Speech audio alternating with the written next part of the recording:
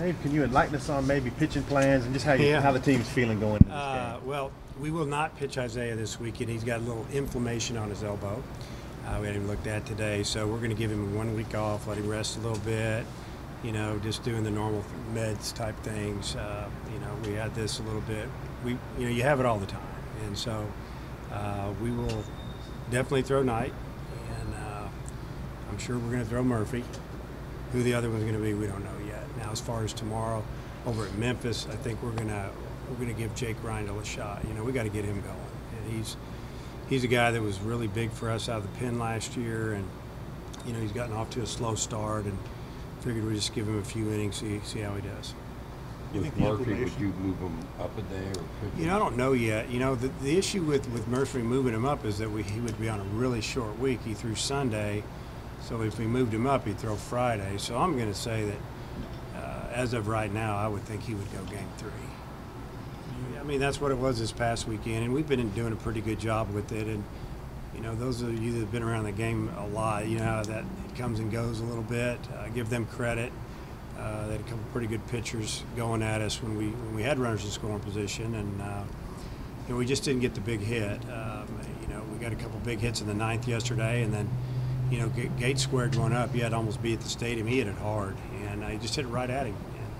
So, you got to be a little lucky every now and then, but, we've got to get one in the 5th inning. It's 3-3, bases loaded. I think that's what the situation might have been, the 6th inning, and, we have one out. We got to get one in at a minimum. We didn't get any in, so that's what was disappointing. But there was a good swing. I think about Cole's swing. It was a changeup that he left up, his first pitch out of the pen, and he just missed it. It just happens in baseball. I mean, he could have squared it up and hit a double and single home run, and we'd been rolling. But unfortunately for us, he didn't. We ended up with 10 hits. They had 5. 2 of theirs were for 4 runs. And that was the difference in the game. What's the latest on Keith? McKinney? Yeah, he's getting close. We talked about him a lot on the way back yesterday. That it sure would be nice to have that guy back with all that experience, because you look at who we have. It's kind of like we have real young pitchers and some guys that have a lot of experience. There's not much in between, and a couple guys that are in between, like Reindl and a couple others, they've been off to slow starts. We got to get them all going. So if we can hang in there for the next couple of weeks and get everybody healthy, we feel like we can make a pretty good push at the end. How disappointing have the errors been at some of the critical points you guys have made? Yeah, I mean, one of the errors yesterday, in Saturday's game, we had an error on an overthrow that should have been cut.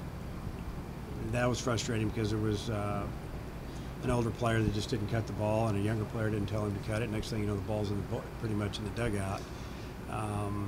We were already down 4-0 at the time, and then they ended up scoring 2 more. They were going to score 1. They ended up scoring 2, not extra run. But yeah, I mean, errors are always disappointing. When they cost you runs. Yesterday, they had a leadoff man, and after we just took the lead, had a ground ball to third. And it wasn't an easy play, it wasn't a hard play, and Hunter just didn't make the play. And unfortunately, with 2 outs, guy hits 2-run homer. So you got 1 earned run and 1 unearned run, but if you really look at it, he wouldn't have been at the plate. We'd have been in the dugout getting ready to hit. So you're going to make errors. You just want them to be difficult plays. You don't want them to be plays that are routine, or you want them to be plays that are mental mistakes. And most of our errors so far have really been the physical kind. You can't complain too much about it. You just got to work on it. We got an inexperienced third baseman that has all kinds of talent, but he's a freshman, and they're going to make a few mistakes. It's kind of give and take, and it's frustrating, yeah.